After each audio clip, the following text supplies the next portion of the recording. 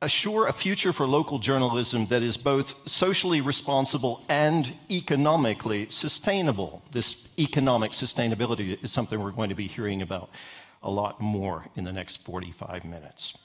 Well, get ready to hear some interesting answers to those questions from people working on the front lines of local journalism around the world. Our next panel, this Global Media Forum panel, brings together local journalists from local journalism professionals from Argentina, Bangladesh, Germany, India, and Nigeria.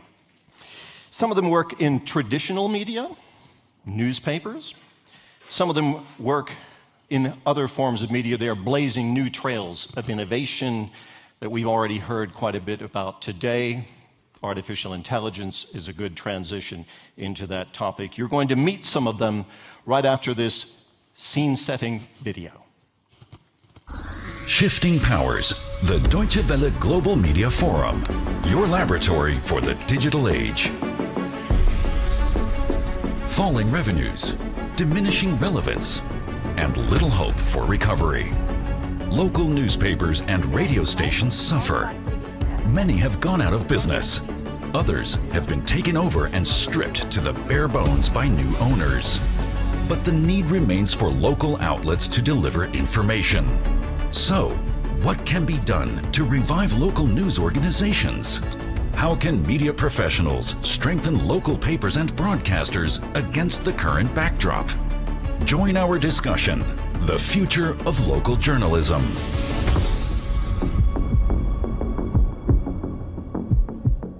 Ladies and gentlemen, okay. Now is my turn. Ladies and gentlemen, it's my great pleasure to welcome the panelists that I gave you an idea about earlier. I'll introduce them each individually right now, and then I'm going to let them explain just a little bit about what they do, because we not only have 4 journalists from 4 different parts of the world here on our panel, they also work in different forms of media when we're talking about local journalism. So it's a very diverse panel in that respect. I'll start from my left here and move across.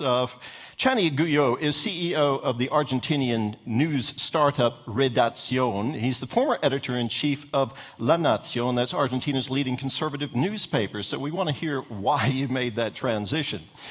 Anna Minj is chair of the Bangladesh Community Radio Association, which is serving local people in rural areas. She's also the director of community empowerment and a number of other things at BRAC, or B-R-A-C, which is in Bangladesh, which is the world's largest NGO, I understand.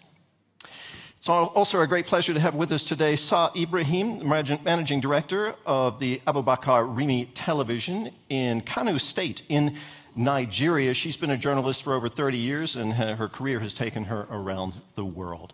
And on my far right here, Michael Bruckner is the editor-in-chief of the Rheinische Post. That's an influential regional daily newspaper that's in Düsseldorf here in Germany. So we've got a startup on right there. We've got a community radio program here. We've got television here, and we've got a newspaper there from different parts of the world. And I'm really looking forward to hearing what you guys have to say. Let's start, if we can, just where each of you just describe what it is you do, because in some cases it's very, very specific and very different from what we might be used to. Starting with you, Chani. Thank you, Terry. Redacción is an antidote to news intoxication. We publish 7 newsletters, some daily, some weekly, to address the noise created by the overabundance of news. And on the other hand, our regional reporting use some of constructive news or solution journalism techniques to explain what's happening, to tell the stories of the people that are addressing challenges on social issues like health, education, gender, or sustainability, and always trying to incorporate audience participation all along the process of our journalism. Anna? Thank you. Little bit community radio in Bangladesh is comparatively new. It started in 2011, and at the moment there are 18 community radios who are airing their programs, and other 17 are in the process. And in 2014, we also formed this Bangladesh Community Radio Association, which I am chairing.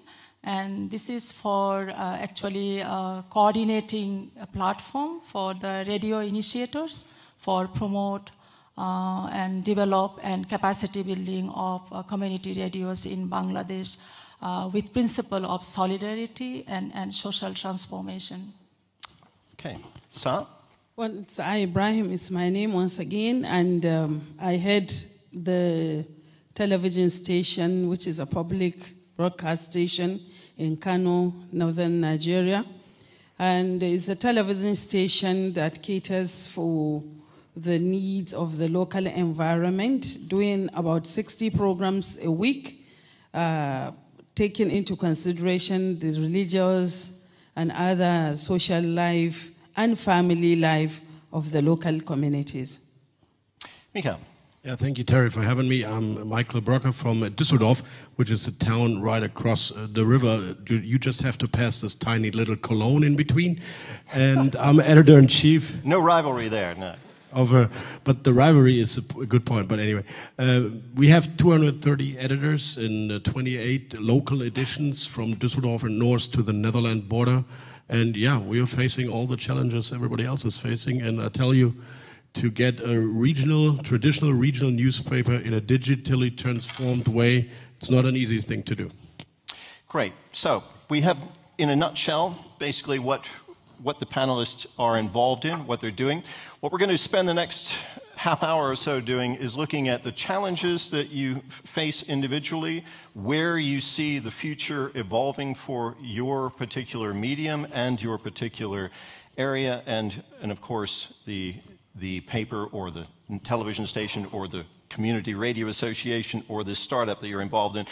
Let's start with you, Chani, because what I find interesting about your biography is that you were the editor-in-chief of one of the largest newspapers in Argentina, very successful, and you left it. You just walked away from what for many would be a dream job to start something that many might regard extremely risky. Tell us what led you to do that.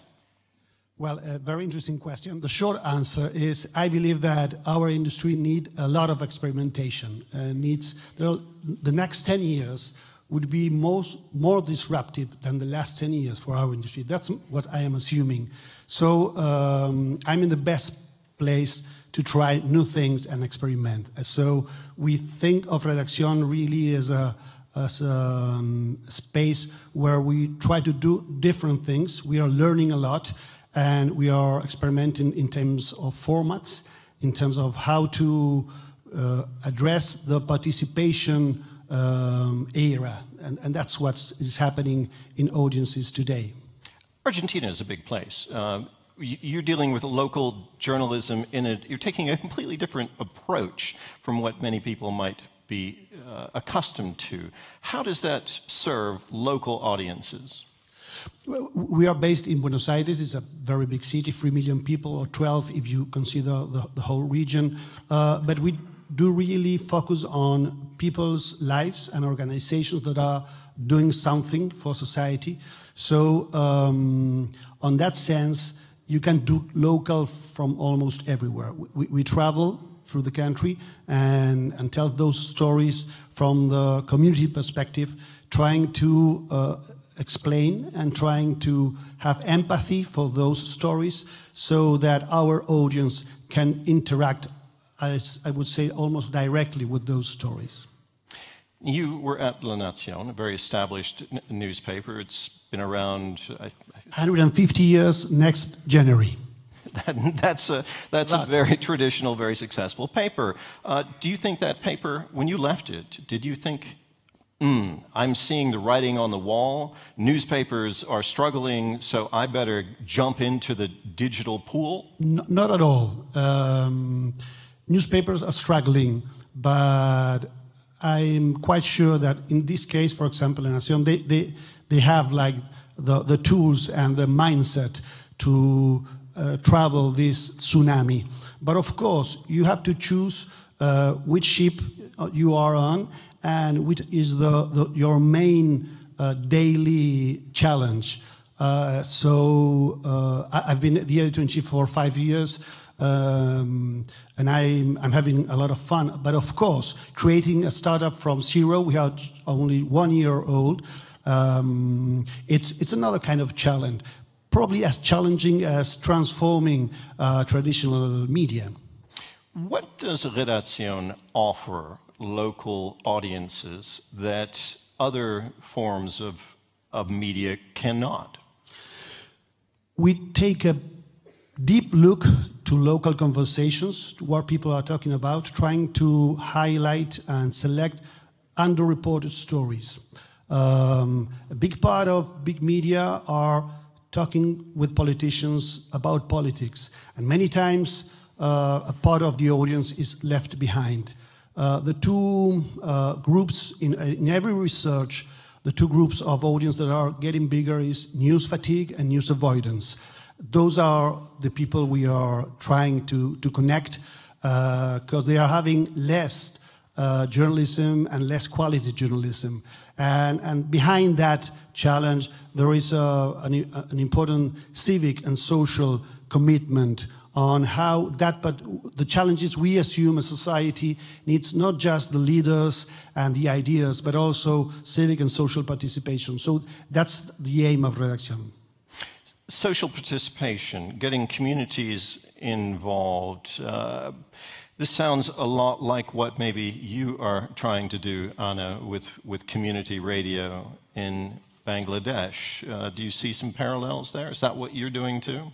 How do you serve that need for local journalism and the need that we just heard described? Yeah, thank you. Especially in our country context, as I have mentioned, that community radio movement is comparatively new here.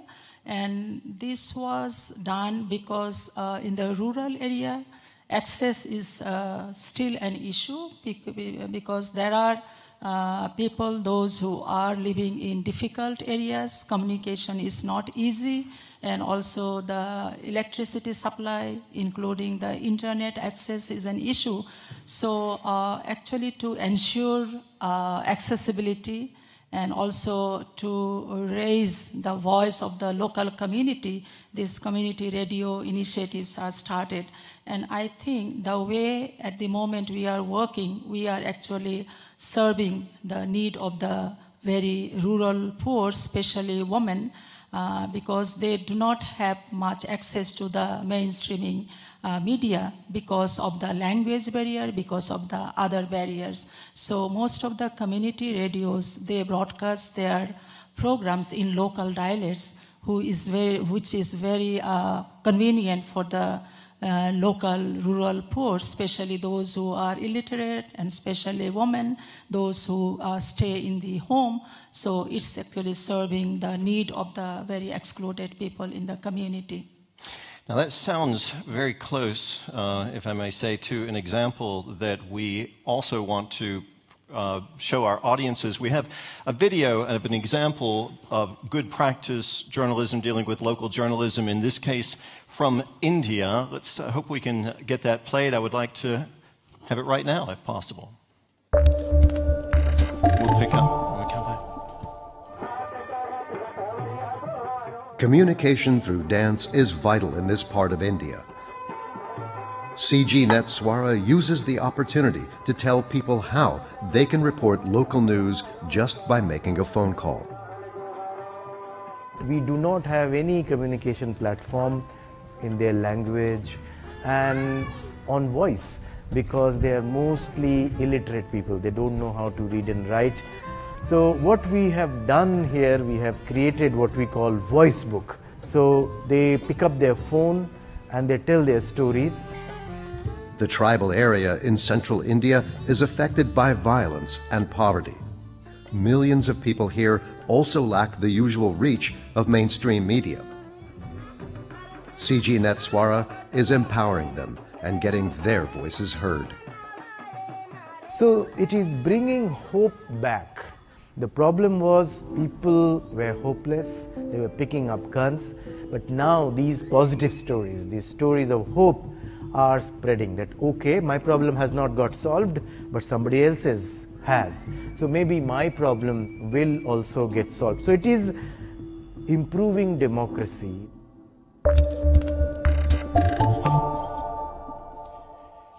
And it's our great pleasure to have with us here today Shubhranshu Choudhary. He's the gentleman that you saw in that video right there. He's come all the way from India to share with us some of his insights and hopefully give us some idea of what others in this room might be able to take back home and apply with respect to local journalism. First of all, thank you so much for coming to join us here today. And if you don't mind, could you stand up, please? Let's give him a round of applause. Thank you so much. Shubhranshu, tell us a little more about what you do and how it works and why you started it. So as we are talking of shifting powers, earlier the power was with kings and queens. Now in India, we just voted. Everybody voted to make or choose our new king. So everybody can vote. Similarly, can everybody report their stories? Will that be a better system? So last century was the century for democratization of politics. But communication makes communities. If our communication remains aristocratic, as it is one way, top down, controlled by small number of people, it's very difficult to create a democratic politics. We have all the tools. What we are trying here, in India, we talk about caste. So we have three types of caste in communication world. Some who have internet, around half of the world is on internet. Some who have phone, and some who don't have phone. Can we create a platform? So we need social media, but it needs to be social, so it's inclusive. We shouldn't stop at internet. We need to go to phone world, so hear voices. We also need to go to the world where there is no phone, so you use Bluetooth. The radio, what you just saw, they call it Bultu radio. They can't pronounce Bluetooth, so it has become Bultu radio. And the second most important thing is, if it is media, it needs to be responsible. What we have created in the name of social media is a marketplace where anybody can say anything, and rich and powerful will always misuse it. So we are flooded with fake news. So we need to create systems. We have created election commission. So 1.3 billion people speak, and it takes a few months, but we get an answer. In the same way, can we create news commission where everybody tells their stories and it is cross-checked and verified by probably elected journalists. So if I do my work well, I will get re-elected. So we need to think and create a better form of communication that can be democratic. Absolutely fascinating. I'm going to thank you so much, but I have one more question before we go, because this question I'm about to put to you is a question I'm going to put to everyone on this panel, and that is about how do you pay for it? What is the funding? How do you sustain yourself economically? It sounds like you're doing very much responsible quality journalism on a local level, very localized, empowering people. But is it a nonprofit? How does it work? How do you finance yourself? Thank you, Terry, for asking that. I have not done it, but that's what I want to do it. And it's for all of us. So we have a model of journalism, the top-down journalism. We need to find a sustainable and economic model for bottom-up, representative, democratic media. So if it is a communication platform, which we use for communication, it can also be used for buying and selling. So I have something in a remote village where there is no phone even, which can be useful to you in Germany. Now we are connecting two worlds, two unconnected worlds. I have a hub. Excuse me for interrupting, but it is my journalistic instinct. Often we don't have even as much time as we have now in a compressed atmosphere, but how are you financed? Where does the money come from? Through this barter? That's where I'm coming to. Okay. So if this transaction creates a profit, part of that profit can run the communication platform. And it does support your platform and, for example, you, or are you volunteering your time? Not at the moment, but that's where we want to go. We are working on it from last 15 years to create a platform. We now want to work on it to create a sustainable platform. Okay, great. So can you create this platform which also makes profit for the people who are reporters? They can also be supplier for something which is needed for people like us who have more money. So when this cash exchange creates a profit, can part of that profit makes this democratic platform also independent and sustainable? That will be the model for when all these small community platforms get connected and create a times of real India rather than Very good. what we have today. Shubhranshu, thank you so much for sharing that with us today. And just to make sure I've not forgotten about you two over here, I'm going to be getting over here in just a moment, but because this is so relevant, I think, to what we've already heard about from Anna a little bit, do you see some parallels there, Anna, to what you're doing in Bangladesh? Yeah, actually, what he said, we are also trying to make it relevant for the rural community, especially for the women. And as the question you have raised regarding financial sustainability, in our case also, these are the initiated by national and local development organizations. So at the moment, they are financing. So not very particularly financial resources are available for managing the community radios. And also, as per our policy, maximum 10% airtime we can advertise for earning money. So this is very insignificant. This is one hand. And in other hand, our rural economy is also not very strong to contribute in the community radios. And as per our community radio policy in the country, they're supposed to set up a trust fund, but that yet to be set up. So at the moment, the community radios are really facing challenges in regarding financial sustainability. But as we have formed this Bangladesh Community Radio Association, through this association, we are coming together and helping each other so that programs we can develop.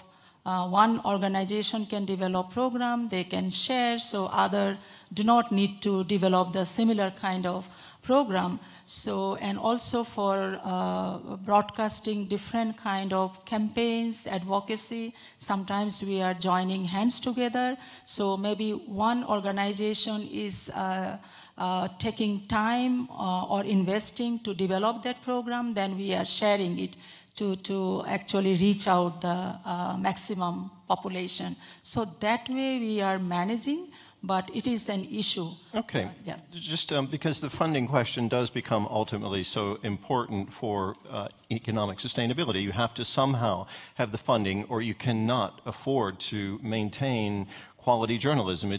Quality journalism costs money, as we've all learned, and we're hoping that people won't always expect to get it for free. This is one of the challenges that we're facing. I'm just curious, do you see a future for your community radio association beyond relying on development trusts? Yeah, I think that as we are helping each other, particularly how we can help each other to strengthen our capacity. So we are actually collaborating to each other, and wherever we are actually, and also very recently, we registered this platform so that we can actually help each other in terms of financial resources. So jointly we can apply for any kind of resources. Not only that, we are doing advocacy to the government mechanism so that this trust fund is set up. So from there also we can actually access this funding to manage and run the community radios. Okay, so you see a future for it, and that's a very encouraging note at this point, which also offers a good transition to Michael Bruckner, who is still working in, advisedly, still working in print media, despite all of the doomsayers who say that print doesn't have a future. We heard that a little bit this morning from Matthias Döpfner, who is saying that, well, print, he's not fixated on print either. It's if you have to go digital, then you go digital. I wanted to ask you, Michael Bruckner, you mentioned that you have many different, very specific community localized versions of your editions of your paper, the Rheinische Post. But you're continuing to thrive. I looked at your publication figures. They've been going down a little bit every year, but you still have a significant, I think, a readership of around, you sell around 300,000 papers regularly. What future do you see for you as a regional paper? And how important is digital in that mix? Print is still some part of the future, so I wouldn't be that skeptical. Matthias Döpfner is sometimes too digital in his statements, I think, because we see a print readership who is actually, especially in the little villages down there on the Niederrhein or in the Rhineland Valley where we are right now, who are still relying on their paper every morning.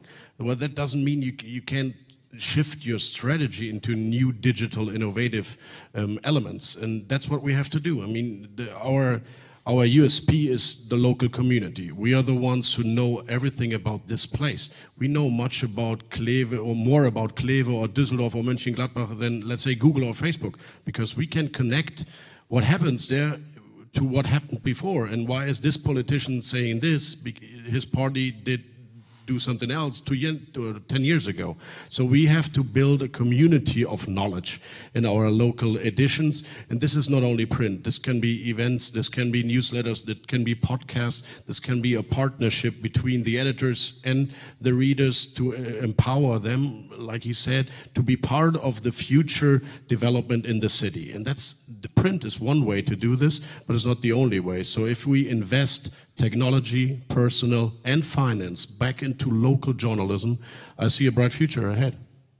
So it's not really a question of whether you have words printed on a piece of paper or whether they appear as pixels on your screen. You're talking about offering quality journalism, quality content from journalists who have an understanding of the context and have a history of knowing what they're talking about, and have gotten to the point where people rely on them and know that it's quality information. But still, at the end of the day, however you are selling your content, you have to sell it. It's a commercial venture.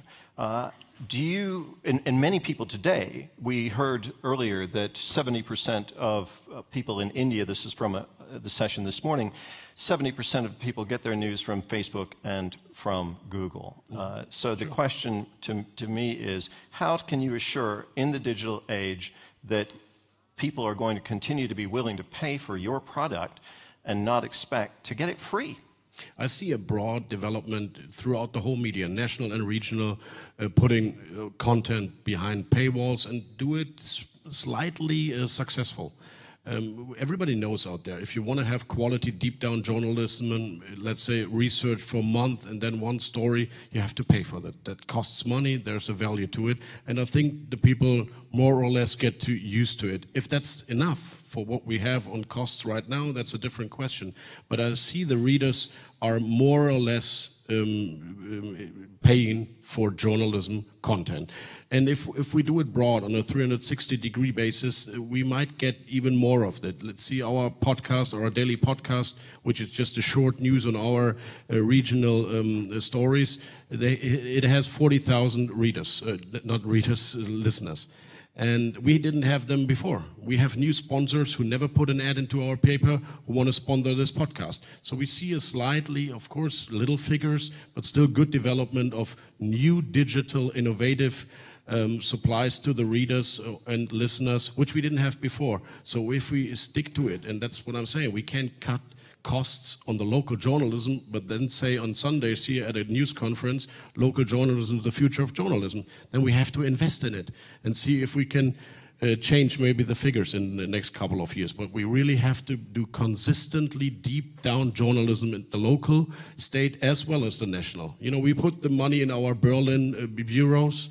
We put money in our big events with high top-level politicians, put the money down there where our readers really are, and that's a local business. And if that's going to be the strategy, I think we will have some more success than we think. If it's not only print, of course, you know, shift the strategy from print to all the funny, exciting new digital innovative elements which are out there. What do you see then as the main challenges facing your industry and facing the Rheinische Post specifically? The main challenge are the people. I mean, you have to do the change in the heads of the editors. They really have to get down to the curiosity which they once had when they got into that profession. You know, in our interviews at the beginning, they all say, yeah, I'm curious about people and stories, and I want to find them.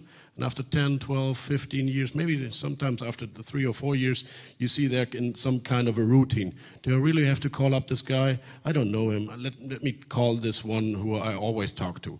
And do I really have to do a podcast? Why do I have to do a newsletter now? I still have 3 or 4 print pages to fill. And if you don't really eager to get to know to the new digital journalism world, it's not the right place for you. And the change in the heads of the people is the main challenge for us in the business. Thank you very much. So we've got an example of a startup from someone who left traditional newspaper and started Redaktion in Argentina and is working in very interesting, innovative ways. I know you also have a news laboratory that you develop for people as well. We've heard examples of community empowerment through community radio, both in Bangladesh and in India, relying on different technologies, trying to harness the power there.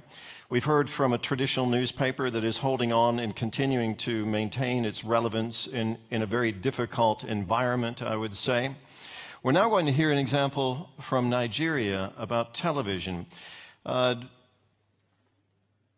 Ibrahim, if I've understood what your television station is about, Abu Bakr Rimi TV, it is state-funded. Is that correct?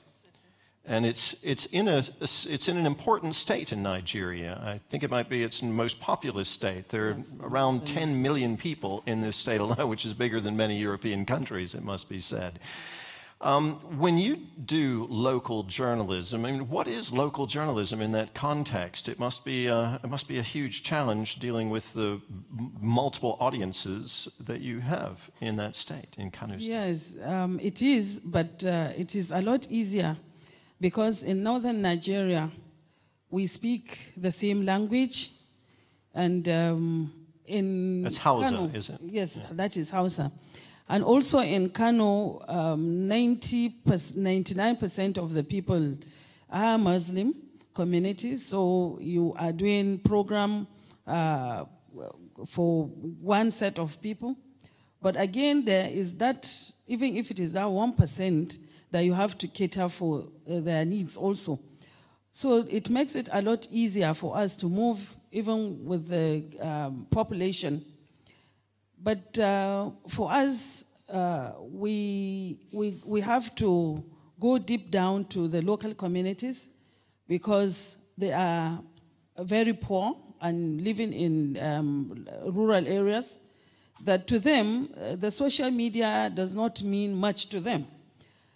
Therefore, for us in the broadcast industry, the local broadcast industry, we pay very little attention to that. We see it as a challenge, but not so much as a negative challenge, but just to bring out the best in us. We have to go deep down, talk to the local people, provide these services for them. They rely on us to talk to the government on their behalf.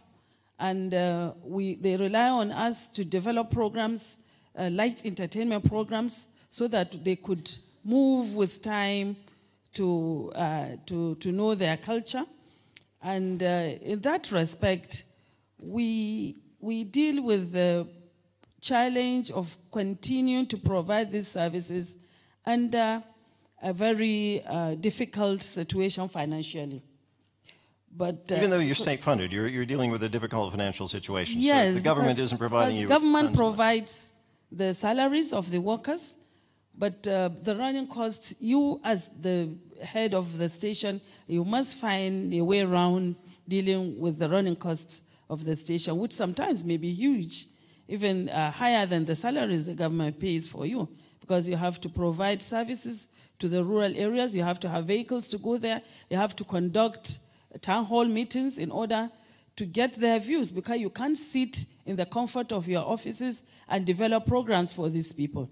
You have to go right down into the communities, sit with them, ask them to assess what you have given them, maybe on a quarterly basis, and then you take new ideas and come back to develop programs. So it's a round cycle that you can't afford to lose touch with the local communities. This is like, we keep hearing this point, you can't afford to lose touch with the local communities. Yeah. Going out into the communities, hearing what people have to say, and what you were describing, acting as a mediator, and we've heard this a number of times, also speaking truth to power, as it were, to get the voice of the people and to articulate that voice to the powers that be. This going out into the community is something that we have another example of from a gentleman who is with the Mercurist. You're going to hear from him in just a moment. We have a video that's prepared that's going to show you another way of getting out and getting community input in ways that are changing the way local journalism is done.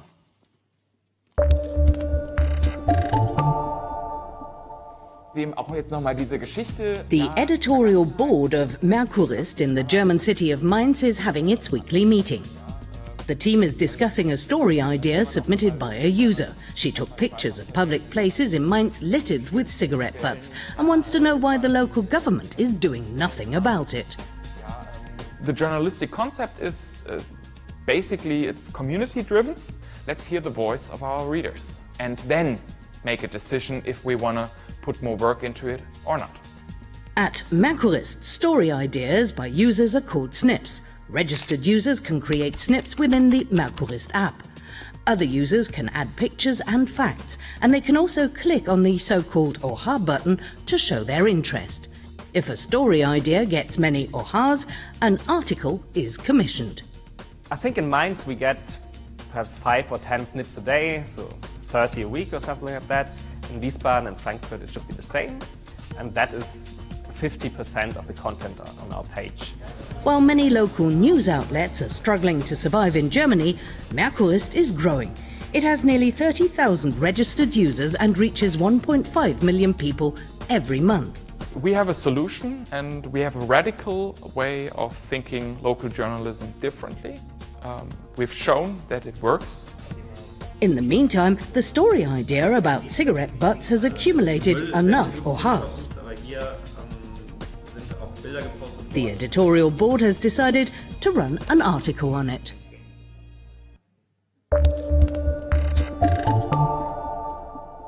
A radical new way of doing journalism. You saw Manuel Conrad there, the guy who created the Mercurist. He's with us today as well. He didn't have quite as far to go as Shubhranshu, but we're also just as happy to have him here. Ladies and gentlemen, Manuel Conrad. Manuel, tell us what it is that drove you to do this, because I know, looking at your biography, I see that you come from a business background. You worked for a large consultancy. You didn't necessarily come straight out of journalism. You came more out of business. So is this a business venture? Do you see this as the future of commercial local journalism? Absolutely. Well, I'm a business guy. I'm not a journalist. That also is what a lot of critics complain about me. But I see that local journalism is in big trouble, and we need new ways of thinking. And I think Mercurist is one approach of doing so. And how does it pay for itself? Well, obviously, we are financed by venture capital, and our main driver is that we think we need to build a strong community. So we have to see the reader of our news just as a consumer at the end, but try to integrate them into our process as soon as possible by participating topics, because most of our readers, they are closer to the topics than our editors. They are faster, and we try to use that resources. Also, we try to get away from the point, what editors do think is relevant and important. We try to delegate that also to our readers, because in the end, we want to do a product which serves them. And it's a hybrid approach, and it works very well in Mainz. And currently we are financing us by advertorial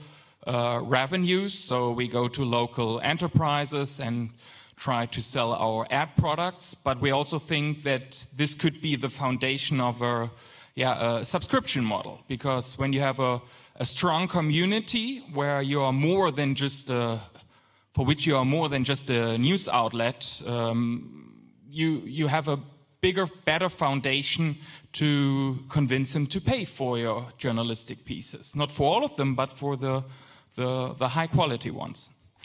Fascinating. Thank you so much, Manuel. Unfortunately, we're running a little tight on time. The clock tells me we really only have a minute left. I hope that's not true. Do we have until 5, don't we? Yes, okay, this is good. So we still have a few more minutes. Hearing this example of the Mercurist, and there are several different editions of this, I believe, serving different communities. I'm just wondering how that rings in your ears, Chani Guyot. Does that sound like a plausible business plan to you as a journalist? Well, we are for profit. We don't run ads. We don't want to play the page views game and the volume game. But we do have sponsors on our newsletters, and that's doing very good. And on the other hand, we do have, and we are launching a membership program. And the most you've got, if you're a member, is participation opportunities, more participation opportunities. But absolutely, it's a beautiful example of how to integrate this sort of knowledge of the crowd in the journalism operation. Okay, well, Michael, when you hear this as the editor-in-chief of a successful and influential regional newspaper, Rheinische Post is an institution also in Germany. It's been around for a long, long time. Do you feel threatened by this? Not at all. Is it a direction that you might be going in? I like the approach, because they are not only talking about getting the readers into the newsroom, taking the readers seriously, they're actually doing it. They're doing it. And finally, as I understood, the editor, if you have the 100% OHA rate, you have to do the piece, right? But if you have like the 50 or 60%, it's just a good source to see if there's a story. And we didn't do it that sophisticated, but we have a technology-based listening center implemented in our newsroom, which covers 40 million sources a day, according to our buzzwords, which we implemented into the software. So we get a feedback channel from social media, and then we decide, is it a story or not? If it gets a lot of attention in the web, it's obviously something that people talk about. So why shouldn't we take a deeper look? And of course, this kind of disrupts the editor's minds. Only what I think is relevant, but this is 80s thinking. We are past this. So technologies, or go ahead, you want to... In a sense, I think that addresses one of the most difficult mindsets change that we need as an industry, and that is the broadcast and download approach to journalism. We used to know everything and to have all the power. That have already changed. The question is, how do we interpret that change, and how do we incorporate the reader's opinion or ideas in our editorial process? Is there a paper version of what you do? We do have a very particular paper magazine once a month for members. It's an unfolded, it's very particular. And we said that we delivered around 15 or 20 minutes of visual and intellectual pleasure. It's very well written, it's beautifully designed, just like a very double spread broadsheet, folded, and each part creates its own space of journalism. And it's more of stories and visual journalism. Now, I want to bring in both of you with examples from places where you're dealing with a completely different set of circumstances, particularly in Bangladesh. It's a developing country, it's the global south, if you will, that faces many big challenges economically. But you're using technology to interact. And we keep hearing this again and again, getting feedback from the local communities using the technologies that are available. What role do you see these technologies playing in the future in a country like Bangladesh for local journalism? Yeah, definitely technology has a big role to play, especially in the current model. What we do, though we broadcast different kind of development agenda, starting from awareness raising to dissemination of information. At the same time, we actually, by using technology, we get feedback. Like the listeners, they provide feedback through SMS, sometimes from phone call. So that are the mechanism we are using. And also, nowadays, we are actually, after broadcasting some certain informations, we have the Facebook pages. So we are actually uploading those things there. Apart from that, under community radio mechanism, we have a listeners club at the grassroots level, so that after airing different programs, our people go back and listen their feedback, or what is their voice, or what do they want to hear in the community radio. So that kind of mechanism is taking place, but I see definitely there is a huge possibility of utilizing the technologies. So interactivity, it turns out to be absolutely crucial when you're dealing with local journalism. I think we all know that intuitively. You have to be close to the audiences that you serve. That is easily enough done, perhaps, for print or online or for radio to some degree, dealing with the challenges of a developing country where some people may not have access to electricity, much less the internet. Television it's expensive. We know this. Deutsche Welle works, of course, online. We have radio, but I work in the television, and I have worked in television and radio most of my life. How do you see these technologies supporting your mission beyond simply linear broadcasting? Yeah, you see, when we are talking about the happenings in the journalism profession, we need to know that there are a large number of people who do not have access to electricity, who do not have access to data, they cannot afford it. So you need to find a way around getting to these people. Even for us in television, we had to devise a channel which is an audio channel, but running concurrently with the television station in order to reach the local communities.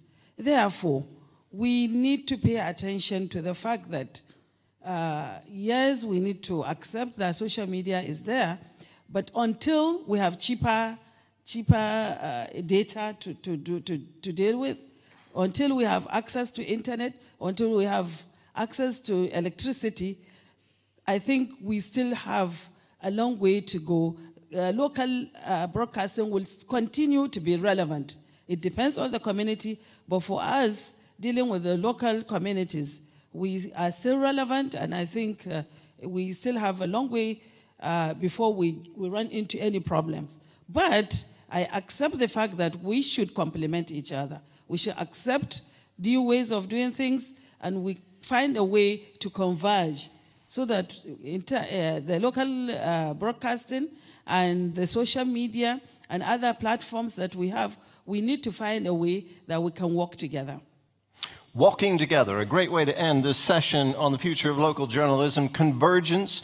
We're all going to converge this evening, I hope, next door, where we've got a reception prepared. But right now, I'm told that we have a break. And when we come back, in about 15 minutes from now, we're going to hear a session on the future of artificial intelligence. Guido will be back. I don't know if Sophia will be joining us. Oh, look, she tilts her head and grins. I feel more and more threatened by that. I don't know if any of you have seen this newsreader that was presented. The Chinese are working on it. It's most impressive, a little bit scary. I hope I'll be retired by the time they get all of the kinks out of that. But anyway, thank you very much for being here. A warm round of applause for all of our speakers. And do be back in 15 minutes for Guido and artificial intelligence. Thanks.